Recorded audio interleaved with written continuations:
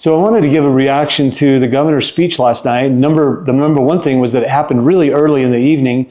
So we started our event here, and a couple of things that happened. Somebody told me that as they're getting to the event for our watch party, said, well, the KSL just said that there were a couple of people here with lawn chairs. So when I caught the KSL person, I said, is that what you said? Because the party, you were here 45 minutes earlier. Are you talking about 45 minutes early? And yeah, he was. So it was disparaging from the beginning. The Salt Lake Trib was disparaging. Everything has been like a setup. This was like a staged event. And at 8 o'clock, the polls closed. At 8:23, the Associated Press called the race in favor of Governor Cox, and immediately the press started pressuring me for a concession. They wanted me to concede, even though we were 2 minutes into the ball game, essentially.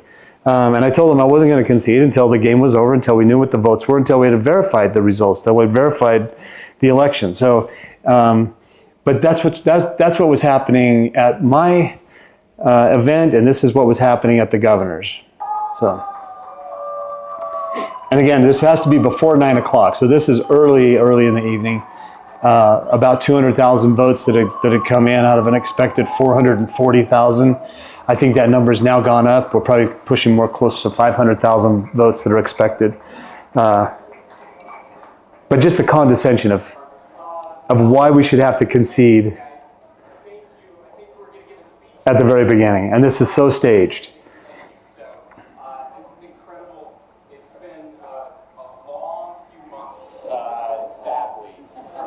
Sadly, it's been a long few months.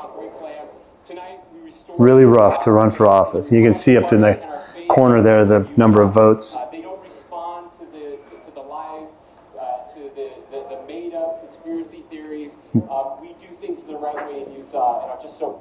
So this is the narrative that's happened from the beginning. The made-up conspiracy theories, the lies. Come on, people. You all know that I am a completely trustworthy person. Anyone that says otherwise is just off their rocker.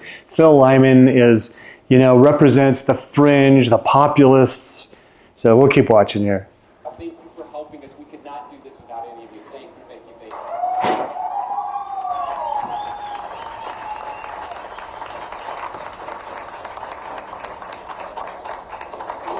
Where's Matt? Who's Matt? Getting Matt Lusty, campaign manager. Come on up, Matt.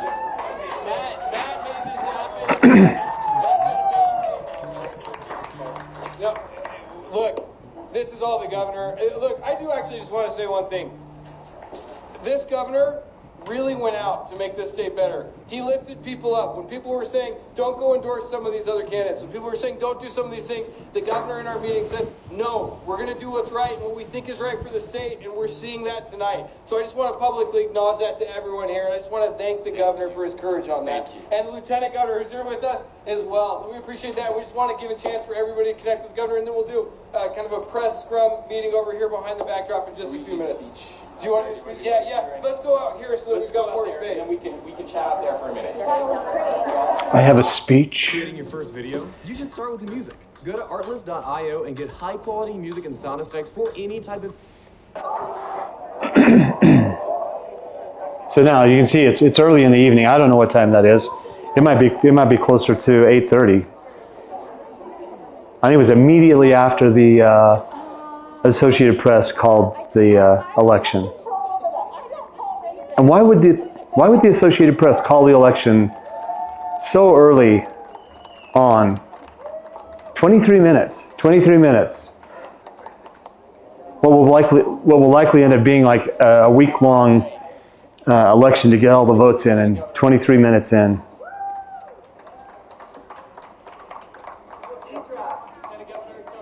Senator Weiler, of course, is there with his wife and chanting Deidre. All right, ladies and gentlemen, Lieutenant Governor of the great state of Utah. All right, you guys, the last 4 years have been incredible. They've been incredibly difficult. We have overcome enormous challenges as a state. But I have to say, being a partner with Governor Spencer Cox has been an incredible privilege. There were a lot of times in the last 4 years that he and I looked at each other and said, This might cost us the election next time, but we don't care. We're going to do it because it's the right thing to do. And I can't tell you how that helped me. It's just such fake sincerity on the governor's face and know that we were making decisions, smug. even hard decisions, because they were the right thing to do, even if they weren't maybe the popular thing to do. And I'm really grateful that the Republicans in the state of Utah have chosen to nominate us again, once again.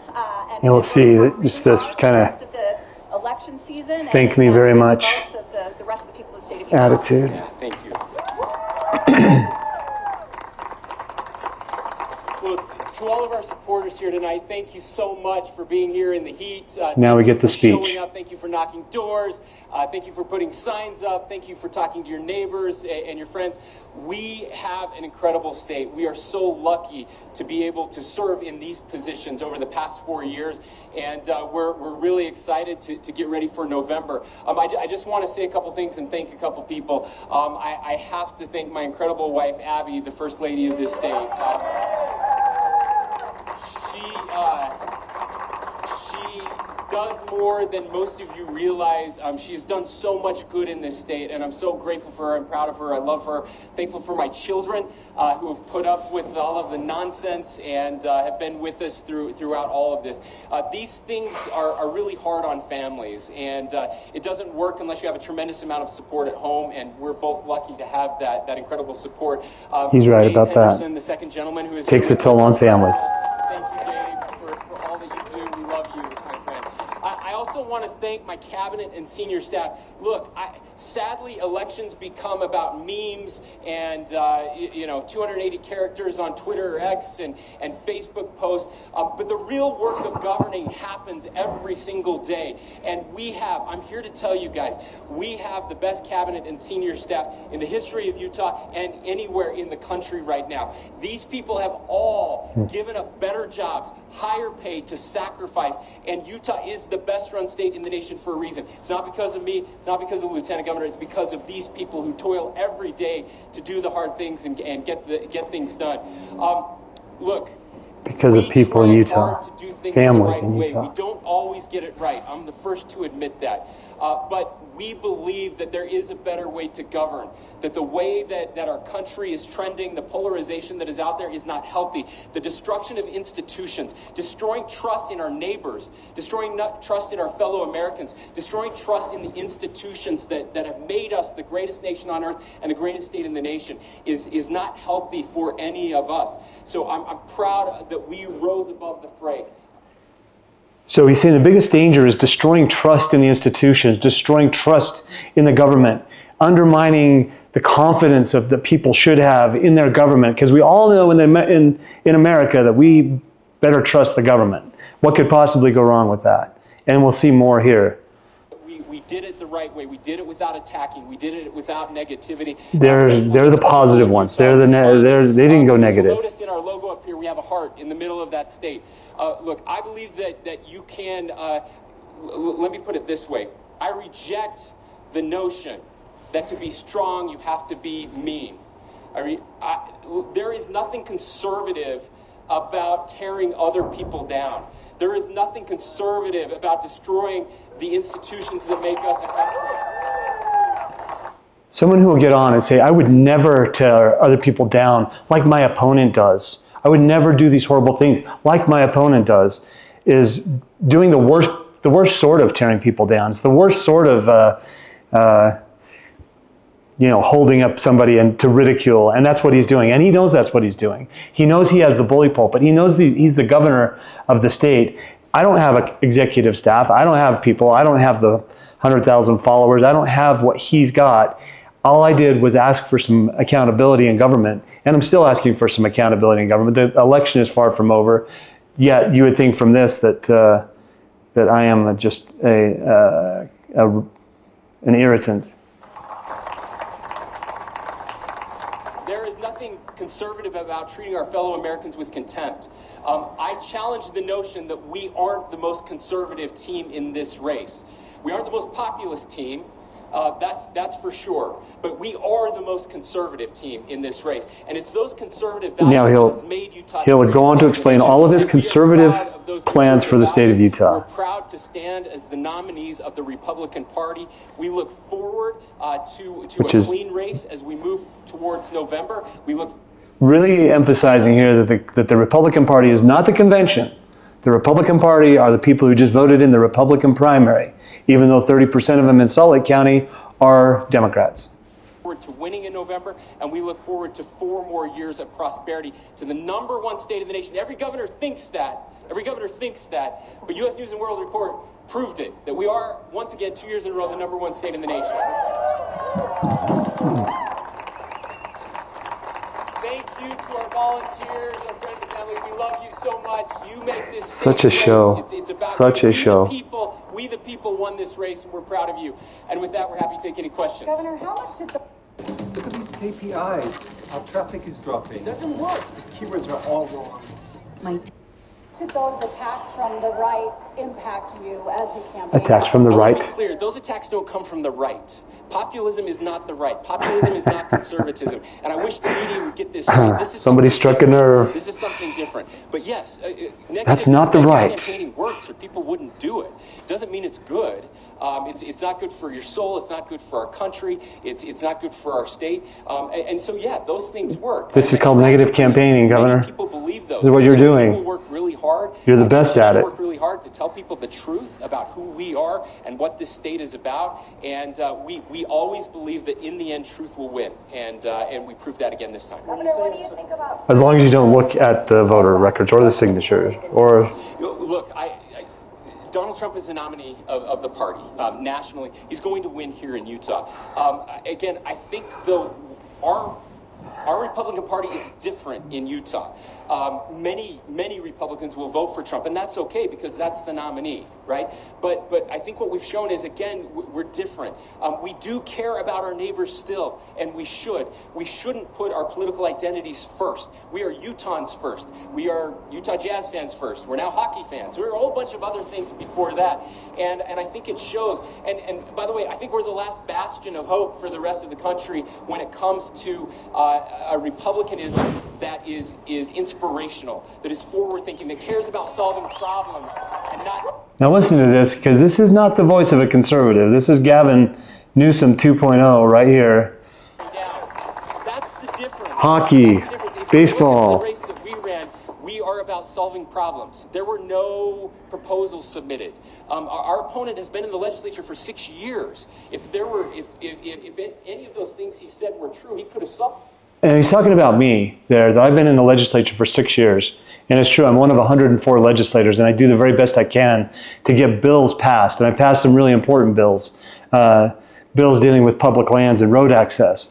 My important bills dealing with election integrity were attacked by the governor. Said that I was playing a very dangerous game. He'll mention that again. Now, my ideas are dangerous. Checking elections are dangerous. Auditing the elections are dangerous. You can tell when he talks about Donald Trump that there's a little bit of Trump derangement syndrome going on there that he's got to speak through. And none of this stuff is something that an individual legislator can go to Salt Lake, be in the legislature, and change everything that they want to change. They've got to influence people. And in this situation, you've got to influence right past the governor who is pushing against you. I wanted to repeal SB 54. I've worked to do that. The message coming across constantly was you'll never get it through the Senate. Well, why not? Because the Senate won't pass it because the governor doesn't want it. So, and then you get all of these bills that the governor himself and his staff have put together through the UEOC that come down from a top-down approach that they push through the legislature with all of the bully pulpit at their disposal, all of the threats to cut off funding, all of the threats to cut off passing bills or vetoing bills. And then he says, and then he has the audacity to say, my opponent's been in the legislature for 6 years. If he wanted to, he could have fixed this. Give me a break. 6 years, but he didn't. We are about problem solving. But he didn't. Our Republican Party in Utah is He had a chance to fix it, and he didn't. How do you welcome those were attacks were given? So whatever problems are in Utah, not my fault. I'm just the governor. There weren't attacks from the right. There were something different. No, again, I just don't like this idea that that we're calling people conservatives because of Please stop calling my opponent conservative. Policies are conservative. We have a conservative philosophy. This idea that that's the right, versus moderate, just doesn't ring true to me, and I don't think it rings true to most Utahns. I guess the question I asked, what were they if they weren't attached? They're populists. Yeah. Governor, how do you unite the party and unite your constituents moving forward? Yeah, look, again, we represent the Republican Party and we represent the entire state of Utah. They're populists. We have an opponent. I'm not even sure what that means. Whose ideas, I believe, are very dangerous for our state. Ideas that are dangerous. Ideas that would radically transform our state.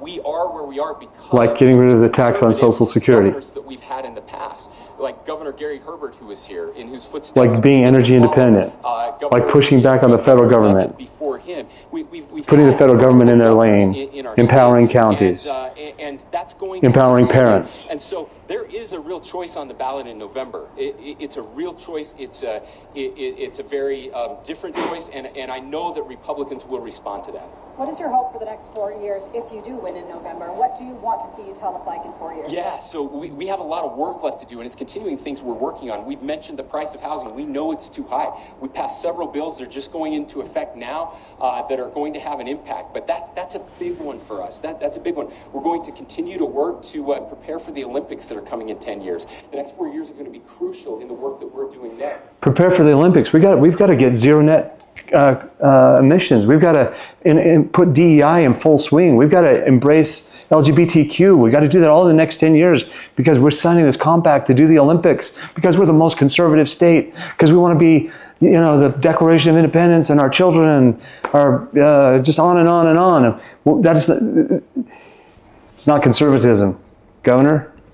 So it's an exciting time to be a Utah. There's major plans to transform downtown Salt Lake City. Let's transform downtown Salt Lake City. Mayors of the city obviously, that's what government's supposed to do. And again, conserving Utah values, making sure that our kids and grandkids can live here. Let's give $300 million to my best friends who are developers. Let's give them that money. They're going to build houses for kids. And the laws that we're putting in place to hold social media accountable, those are important, and we're going to follow those through. Governor, were you surprised at all by the margins that you expected them to hold? Not at all surprised by the margins. That's about where we expected them to be. No, we're right on. They'll fluctuate a little bit, but they'll hold pretty close. Might be surprised when the results actually come in. Could be. Just battled, as opposed to facing a Democrat in November. Which one's harder for you? Look, they're both challenges, distinct challenges. They're both important. I don't know that one's harder than the other. Obviously, a well-funded opponent who was, who didn't care about the truth. Those are a challenge. So I got to take some real opposition to this idea that I'm a well-funded opponent who doesn't care about the truth. That's really all that I care about is the truth. He's the one that's threatened by that. He's the one that's threatened by the truth. If not, let's take a look at the signatures. Let's just take a look at the signatures. Open up those packets. Let's go through. If you want to have somebody, a qualified, independent, third-party professional that we agree upon, let's do that. Somebody that's independent. And when they can go through and they can verify those things. No way are you going to have that happen because I don't believe in the truth. Obviously, that's the case. Otherwise, I would just shut up and leave all of those things alone. I would just accept the elections. I would accept a declaration of victory for the governor after 23 minutes, and I would give my concession speech. For sure, but we know we have a formidable challenger on the Democratic side. I served in the legislature. We both served in the legislature with the Democratic nominee, and so it'll be a tough race. But again, we are a red state. We're a conservative state, and we're a conservative state for a reason, and we look forward to representing those values. You were attacked in this campaign about the governing better, the governing different. Yeah. What's your response to that when that was kind of used as a talking point against you? Sure. Look, if you want to attack me for treating people I disagree with respect, go ahead and attack me all day. This is the governor treating people with respect. This is how he treats people with respect. Give me the camera, give me the lights, and I will do everything I can to completely destroy somebody because that's who I am. I think that says more about you than it says about me. It says more about you than it does about me. Better is not that we all have to agree or get along. I love the people who didn't vote for me. Maybe you just hate me because I don't hate enough. That could be. That's what we do. It's a competition collision of ideas. And if the people of Utah, if the Republicans wanted someone else, Ridiculous. I'm perfectly fine with that. I have no problem with that. Painful to watch. There's a way to do that with dignity and respect. And sadly, we didn't see much of that, but you see that from us moving. Do you think that idea is not much dignity and respect, but going forward, that's what you're going to see from us is dignity and respect. Not during this press conference. Right now, in a place that we are in governing, you are kind of in the forefront of something different. You know, I'm not in the forefront of it. This is who Utah is. This is who we've always been. People say it's in our DNA. But I want to be clear. This is who we are, but it is not in our DNA. We are going to have to fight because the rest of the country decided that we're not going to do this anymore, that we're going to hate each other, that we're going to tear each other apart. And in Utah, we're the anchor. We're the last best hope of this nation to say that's not who we are. We are better than that. So Settle down. I'm not at the forefront. I am following generations of leaders from Utah who have always done it this way. It just feels like we're all at the forefront because the rest of the country and our party moved away from us. And so now Utah finds ourselves at the front. We didn't ask for this. This isn't what we wanted to do, but somebody has to do it. Somebody has to stand up and tell our nation that there is something better. We don't have to do this anymore. We can fight about it. Can't we all just get along? We can have elections. We can have a battle of ideas. But at the end of the day, we have to respect the results of those elections, and then we have to work to make our country better no matter who wins. And that's what we're going to do.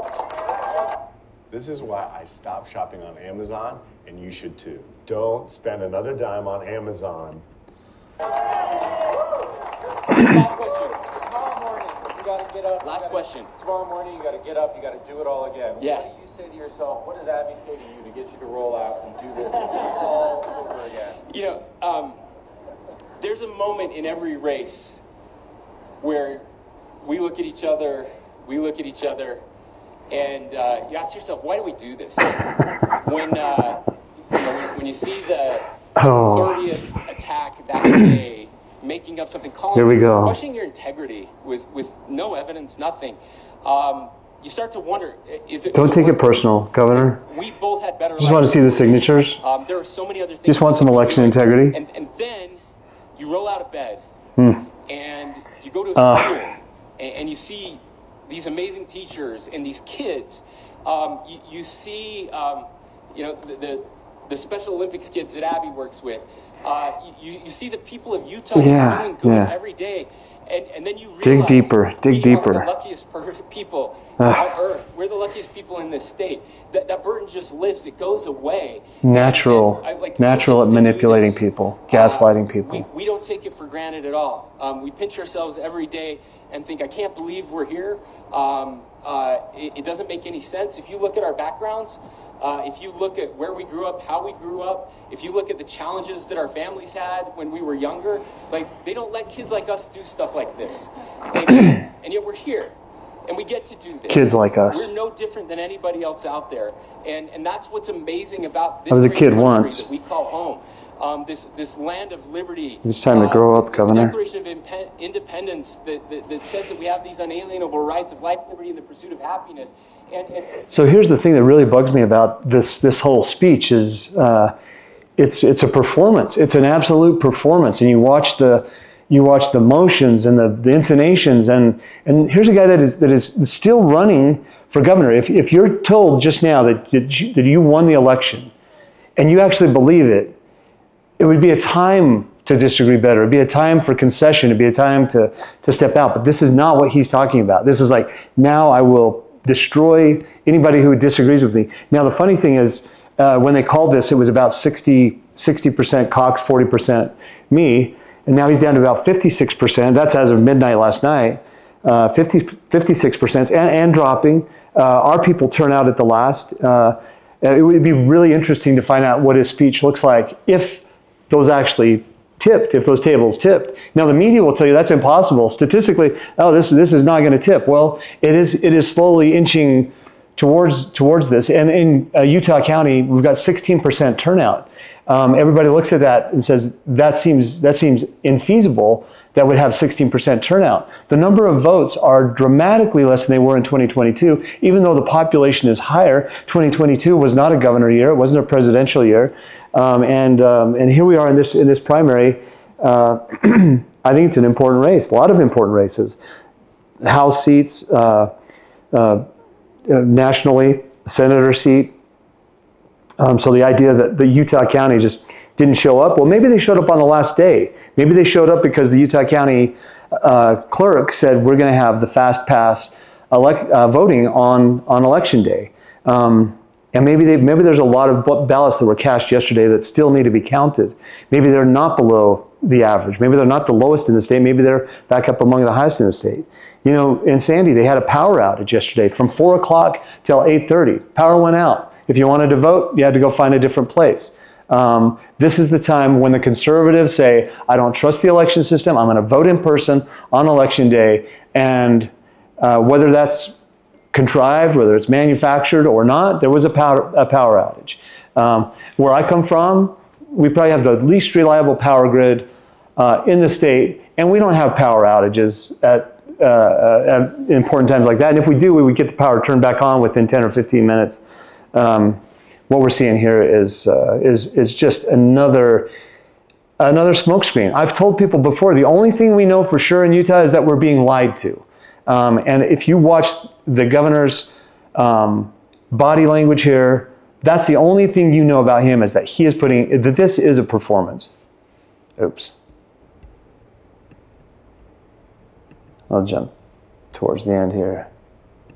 Be here. God bless you all. Thank you for being here tonight. Yeah. Now, there's a couple of questions that he gets asked here that I want to refer to, because he's talking again about me. He's talking about my family. What's that? That Lyman won't concede tonight. I don't know if he'll concede or not. Is Lyman going to concede?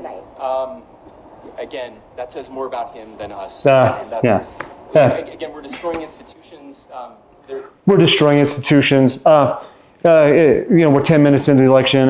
If he doesn't concede, that says more about him than it does us. We're the bigger people. He's a small, petty individual who won't concede a race, even though nobody should concede a race. Why would you concede the game when you're barely halfway through the first quarter? But and then he'll go on and talk about Phil Lyman a little bit. Courtesies, there's a normalcy to this. Conceding doesn't mean the votes don't count. That's not a thing. I can tell you, if we had lost by 5 points, I would have called and congratulated him. That's how we roll. That's how we do things. You would have done that. You would have done that in the first half hour, Governor. If you were down by 5 points, you would have picked up the phone, called me, and said, "Hey, congratulations! I drop out. You win." Before the debate, I had a great conversation with him. I wished him well in the debate. I asked him how he was feeling. I told him to breathe because debates are hard, and I knew he hadn't done one before. The night he went to jail, I called it. This was not a moment of him consoling me before a debate because I was nervous. If you go watch the debate, go and see who you think was nervous during the debate. I was there to talk about issues. And I greeted the governor, and I shook his hand, and I wished him good luck, and I thanked him for doing the debate. So now he's talking about calling my wife. We cried on the phone with each other for a half hour. I went to a fundraiser when he was going to. So he says he called my wife when I was in jail. Rather than standing up for the road, which he could have done as the lieutenant governor. Said he cried on the phone with my wife for a half hour.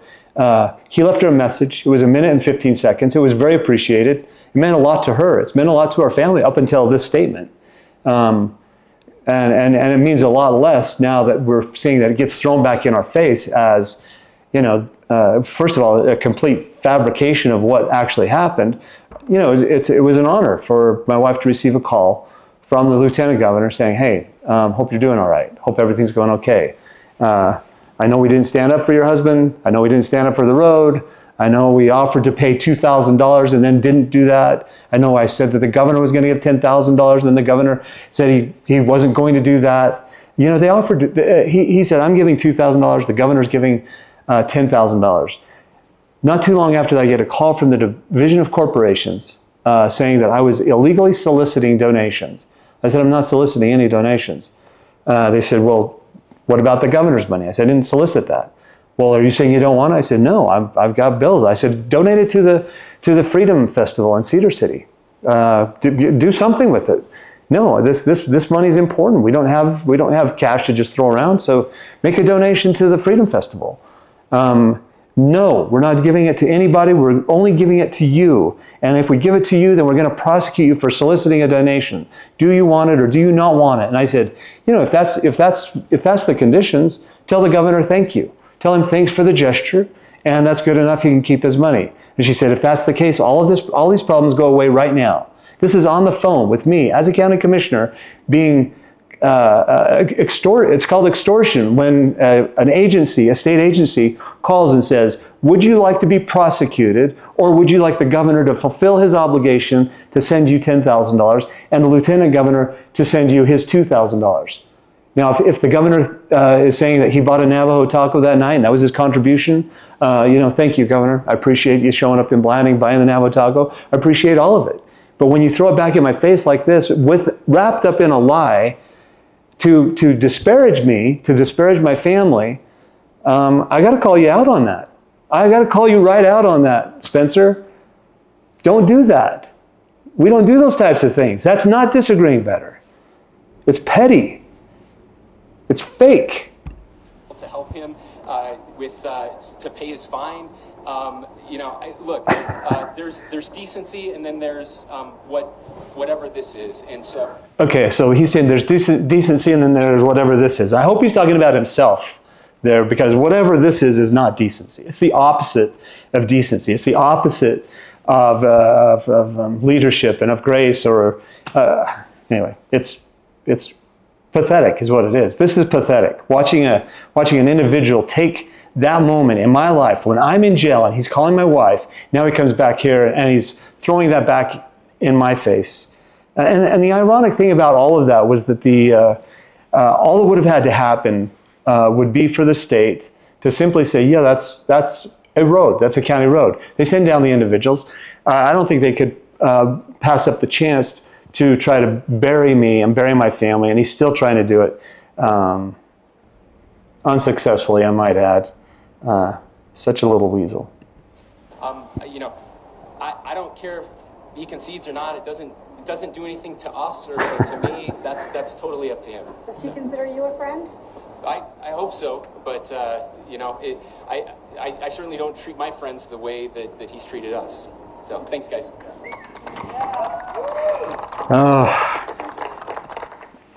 All right, it's painful to watch. It's painful to watch, not because it brings up any past trauma for me, but because this is the person who is about to become the governor of the state of Utah for the next 4 years. And it's a fake. It's a fraud. It's phony. Let's just take a look at these things. I'm anxious to see the rest of the results come in on the election and see where things stand.